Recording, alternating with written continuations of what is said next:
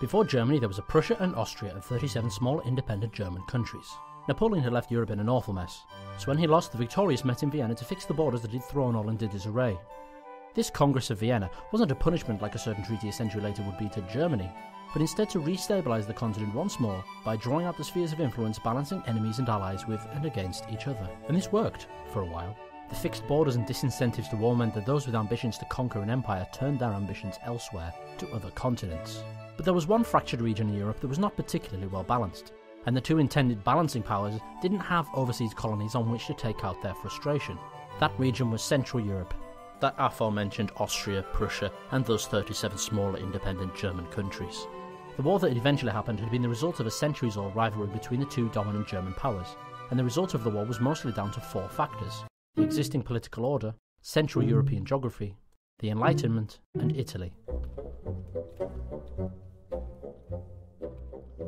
Prussia and most of the small states were situated in an area of Europe with few natural barriers. Now, while this could make you vulnerable, as the many partitions of Poland can tell you, the way German states behaved was part of what preserved the relative stability of the region despite it being in almost 300 pieces for a millennium.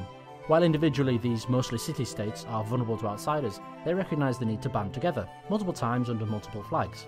Collections of states of roughly equal power, so none could really dominate, or at least that was the theory. So Europe was a collection of states in a delicate balance of powers, and at its centre was a collection of states in a delicate balance of powers. In geopolitics, geography is everything. That's rivers, mountains, oceans, terrain, and where your borders lie in relation. Austria was a southeast-facing country with the majority of its land in that direction from Vienna. The branches of the Danube flowed through Austria away from traditional German lands. The Alps and Carpathians mostly protected the core from invaders, but they also isolated Austria from its interests in the north and the west, and its territories on the other side of the mountains. Contrast Prussia, a country wealthy with natural riverine connection, and none of those pesky major mountain ranges separating the political core from its wealthy and industrious regions in the west, and as well as those rivers, Prussia also had a better artificial network.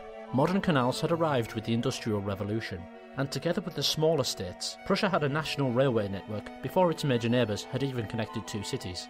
Austria was excluded from all of this because of its geography. These networks initially implied Prussia as the leader of Germany and isolated Austria.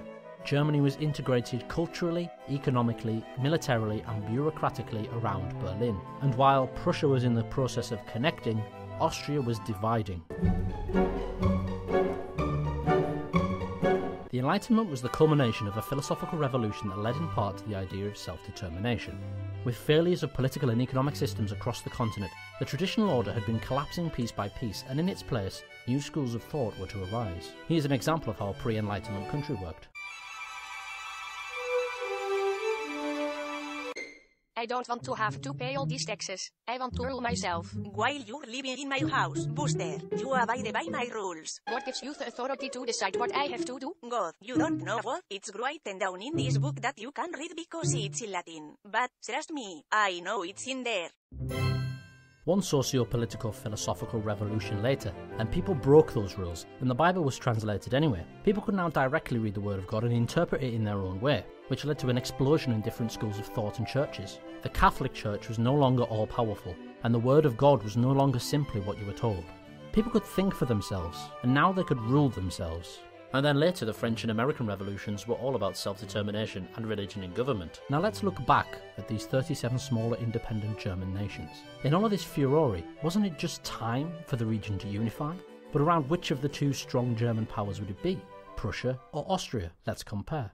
Prussia had great water and rail connections with the region. With Prussia they shared a single common language. They were majority ethnic German, and Prussia had one of the strongest armies on the continent. Austria, however, was on the other side of the mountains, had 100 billion different languages across its territory, was rebellious and fragile from top to bottom, and was a country out of time.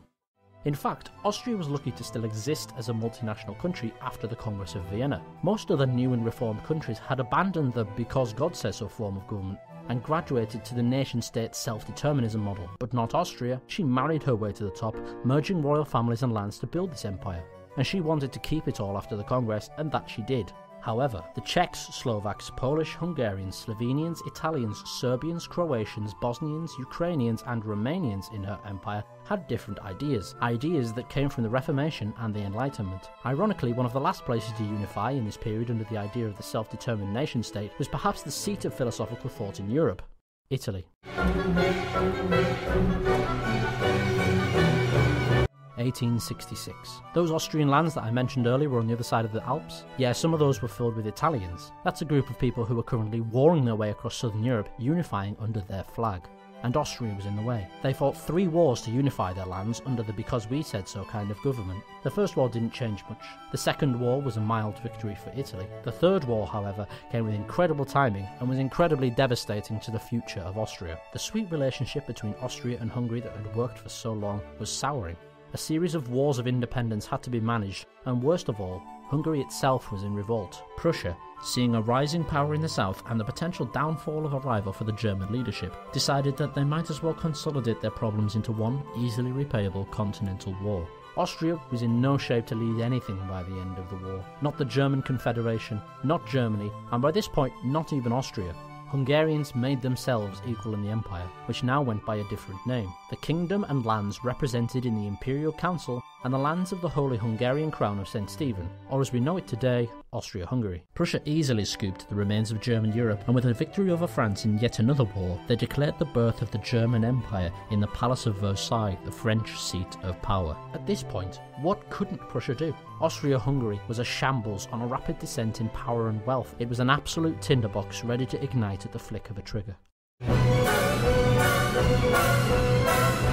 World War I. And despite for some reason allying with Austria-Hungary, the pair nearly steamrolled all of Europe fueled by German industry. For the second time in half a century, Germany capitalised over the internal volatility of a neighbouring country to make significant territorial gains, making it as far as 1,500 kilometres from Berlin, and essentially winning in the east, making all of these gains real and official, at least for a few months.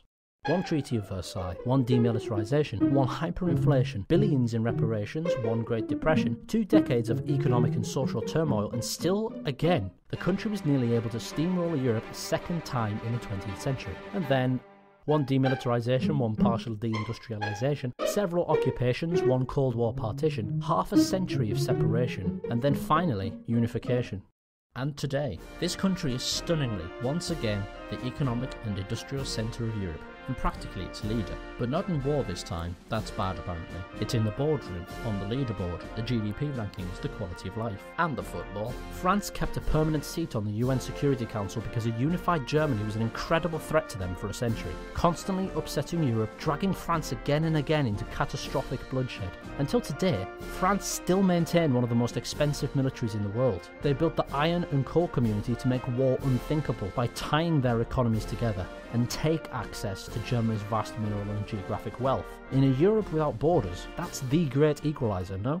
It turns out the Germans turned even that to their advantage. The EU is a free and ready-made market. Germany is as of 2016 by some measures the #1 exporting country in the world, competing with China, a country 20 times the size. And there are things that Germany has coped with better than any other Western country.